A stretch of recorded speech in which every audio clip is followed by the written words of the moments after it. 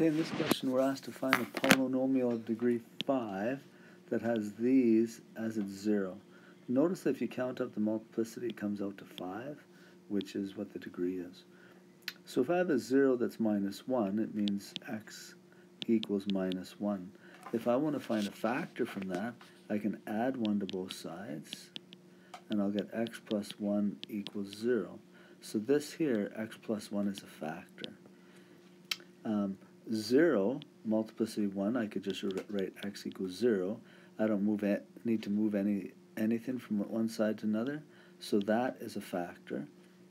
And then I have 1 with a multiplicity 1, so x equals 1. I'll subtract 1 from both sides, so I'll get x minus 1 equals 0. So again, this is a factor. Now, the one with minus 1 has a multiplicity of 3, so I got to have 3 of these. So my function then, I'll call it f, will need to have 3 of these, 1x, and an x minus 1. And I guess you could take this and write out 3x plus 1s, and an x minus 1, and then FOIL this together, and then get what you get from this, FOIL it with the next one.